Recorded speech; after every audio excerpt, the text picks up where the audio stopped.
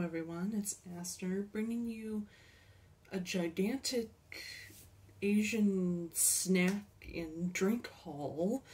I went a little overboard. So my local Asian market is H-Mart. I know it's a Korean mostly market, although they do sell Japanese, Chinese, Thai goods, I think. Korean stuff. They sell American things, they sell Mexican things, they just, they sell a lot of stuff, but primarily like Asian stuff. And that's usually where I get all of my stuff other than Daiso, but Daiso, you can only get a select few things because Daiso is more of a home goods store than an actual grocery store. H-Mart's a grocery store. And the only other Asian market that's like big on that scale is in Seattle, deep in Seattle, and I don't get out there that often, so yeah, I have to get stuck with H-Mart. I'd rather go to my other Asian market because it's mainly Japanese and I really like Japanese stuff, so that's my spiel. Let's get into it because this is going to take a while because there is a lot of stuff. And I have no idea where my receipt is, but this basically cost $160 up. Like I said, I went a little overboard. Okay, first things first is these glorious, glorious Super Mario chocolate eggs. So they're like the Kinder eggs, or if you're familiar with the Animal Crossing eggs that are exclusive to Japan. Same people make the Super Mario egg. Now, I wish I had found the Animal Crossing eggs because I want those, and the cheapest I can find online is like $10 plus shipping. So, I wish. But, I like Super Mario, so it's just not going to be as cute. So, this is what it looks like. Nutritional information. And then this is what we can get. Now, there is a mystery one. And I bought 5. I bought every single one that they had. I cleared them out. I wasn't going to leave any of them behind because I doubt I'll ever see these again. And I would probably open these on camera, but we have a lot of stuff to go through, so I might post on Instagram what was in these, if anybody's curious on what I got. And I may or may not go on to TikTok and make a video of me opening them. I'm not actually on TikTok. I've been debating about it. I really do not like TikTok as a platform. It's not my kind of platform, but for unboxing videos, like short little clips, like mystery box unboxing videos, I think I might post there for that sort of thing, but I'm not sure. Anyways, moving on. I got 2 of these. Now they're, I don't know what they're called. I mean, in, I believe, Japanese. Oh, Choco corn. I just saw that. So this is Pac-Man. It's celebrating Pac-Man. So there's this one where it's Pac-Man is made out of chocolate corn, and then Pac-Man and the ghosts are chasing him. So there's that variation. But then there's this variation. Yes, I got both variations of the packaging. I actually really like this snack, so I don't mind buying 2 of them. I think, yes, on the back they're celebrating the 40th anniversary of Pac-Man. That's why they're Pac-Man themed. I was like, what's going on? Why are they celebrating Pac-Man? That's why. Next, I got 3 each of these Pico wafers. These are Pico-chan from Milky, the Milky Company, or the Milky Candy. That girl. If you know your Asian sweets, you might know her.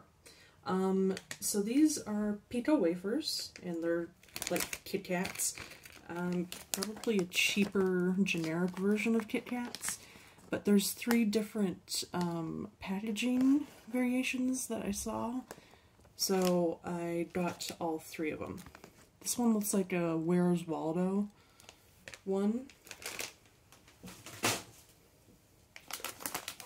This one is a carnival one, and it looks like it's all maybe the Where's Waldo one. I guess you're supposed to find certain characters. So this one's the carnival one, and it's really, really cute. And next we have an underwater one.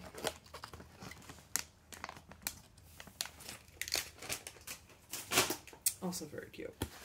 But I think the carnival one's my favorite. Next up we have a Kit Kat flavor. It is a Kit Kat Mini Onsen Manju.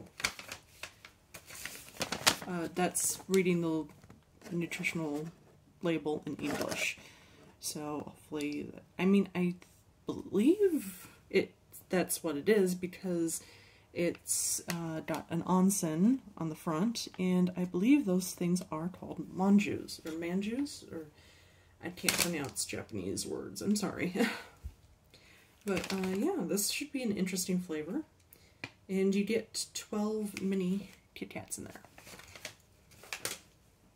I like trying Japanese Kit Kats.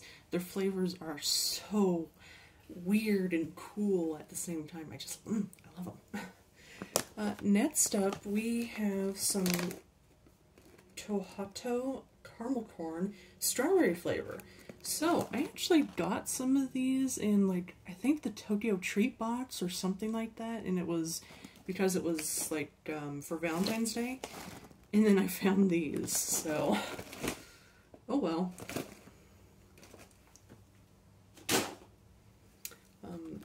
I like strawberries, so I thought I'd get more.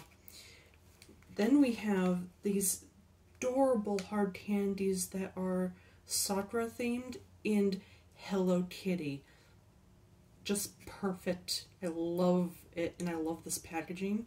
You get cherry, apple, and orange flavors. Look at that packaging. Isn't it lovely? It's beautiful. I love it.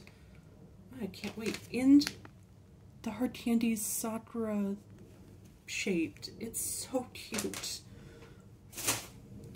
I just love Japanese candy. Sometimes I can't even. I'm sorry, I had to. Next up we have some Japanese gummy beans. I know, a little weird. What's the difference? Not sure. There's 5 different flavors. There's grape, muscat grape, so there's 2 different grape flavors. Apple, peach, and a grapefruit. Maybe the flavors are more intense or something? Or there's it's a different texture, I'm not sure. Next up we have some jelly straws. These are actually Taiwanese. So yeah, they sell all sorts of things in H-Mart. As you can see, made in Taiwan. So representing Taiwanese people. Awesome. And this packaging is just adorable as well. Jelly straws, they're interesting. They're harder texture than our Jell-O. I'm not really sure how to describe them. They're very, very fun to eat, especially if you put them in the refrigerator. Or, I've heard this, I haven't actually tried it, putting it in the freezer, I think it makes it solidify a little bit more, so it's like an icy or something. Not sure. We'll try that though. Next up we have some candy. I'm not sure what this is. It's sweet candy, double soda, so it's soda flavors, I believe. Ah, yes. Okay. So see how there's apple and orange and melon and banana. So each of these has 2 different flavors. I don't know if these fizz or if they just taste like soda. I would assume that they have some sort of fizzing. It has bicarbonate in it, so I'm gonna say there's probably some fizzing going on. Looking forward to that. I like fizzy candy. Next up, I actually saw this laying on the shelf where it didn't belong, but I was like, I haven't seen these before. These are strawberry caramels. So I thought, oh, why not grab it? Yeah, I couldn't find any more of these because I was like, maybe they have different flavors, but yeah, this was the only one. So, very cute packaging too. And then we have some, I believe these are, it doesn't say where these are made because this is actually made by Meiji America. Now, correct me if I'm wrong, but I think Meiji is Japanese, but I've heard these being called Chinese treats. I'm not sure. Maybe if somebody's Japanese or Chinese, they can say, or if you're American and you know it, or if you just know it, regardless of where you live. If you know what, where these are from, the Yan Yan sticks. But I got the vanilla cream, the strawberry, which is my favorite, yum, and double cream, which is chocolate and strawberry. They didn't have just the chocolate one. Otherwise I would have gotten it. But I love the strawberry one, it's so good. Then I got some more Hello Panda because it is so good. And strawberry flavor, of course. Yeah, this one also says it's made in America too, so I don't know where it originally came from. And you thought I was done with the food? Think again. Okay, so this is... It does not say what it doesn't say the name of this thing. Taiyaki? I don't know if that's correct, but it's basically a wafer biscuit with chocolate filling inside, as you can see. It's called Puku Puku Thai Chocolate on the back, so that doesn't seem like taiyaki, but and I was thinking I probably would be okay with the chocolate, but you know what I would really like? Strawberry. I got 3 of them. I got the last 3 in the store. There was more of the chocolate than the strawberry, but I wanted all of the chocolate, or I mean all the strawberry. I'm so on chocolate sometimes. I mean, I really love chocolate, but yeah, sometimes chocolate doesn't taste good. And I still have more. These should be the last snacks though, and then we can get into the sodas and all that stuff. So, we got this cute thing. I guess it's like a Play-Doh type thing that you can eat. It's called Pet Salon. Okashina Pet Salon.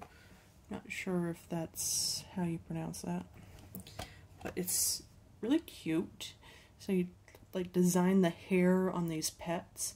And as you can see, you kind of put the candy in and then press down and it shoots out the hair. That reminds me of like a Play-Doh thing that don't know, I've seen the Play-Doh thing that looks like that. I don't know what it's called, but yeah. I think it's the same sort of idea, but you can actually eat this one. The packaging is, again, super cute. And then I got some biscuits, and these are Pan Man Yogi biscuits. I'm going to guess they're milk flavored or just vanilla flavored.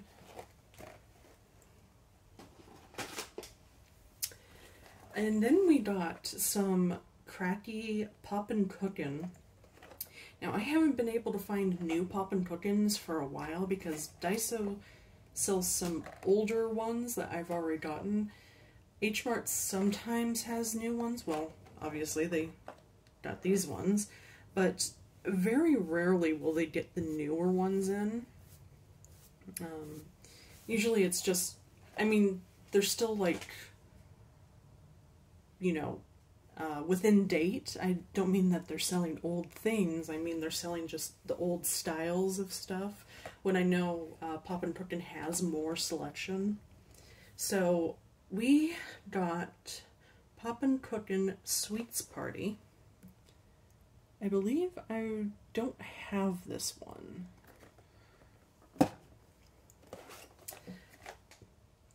And we got Poppin' Cookin' Taiyaki in Dango.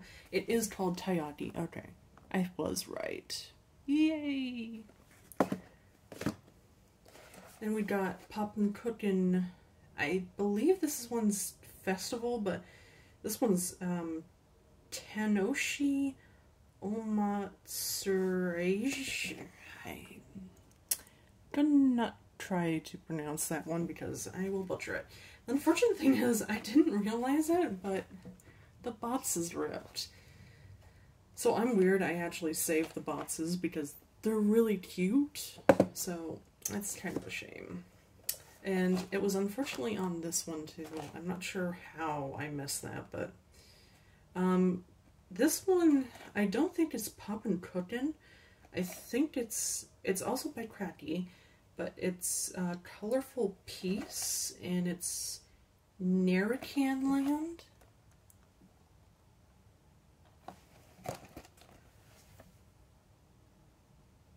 Well, it's similar to that like Play-Doh type thing. I think it's like taffy or something. Not sure. Okay, now we get to the drinks. I'll try and rush through this because we're already on 18 minutes. Okay.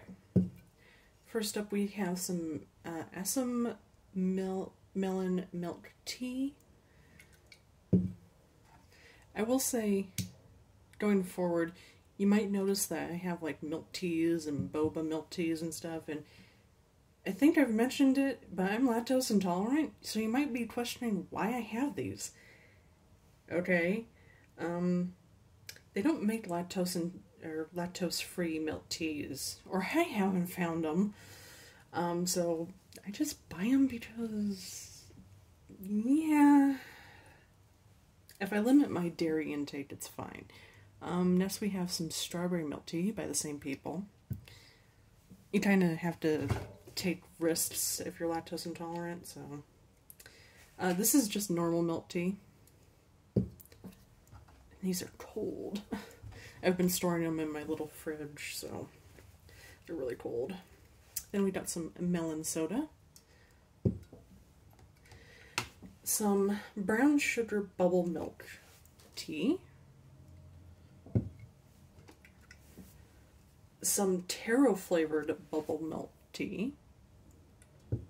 And then these two, I am so happy I found these because I've been trying to find these, and online these are so expensive. They seem to be coming from the UK. I'm not sure why, but all of the places I can find are like that sell them are in the UK, and yeah, they do import them, but the prices are insane, or they don't import them any longer because of Brexit. So being able to find these is just so awesome. I love the fact that I found these. So these are Ocean Bomb bubble milk teas. This one is different. I think I'm not. This one's brown sugar. What's the other one?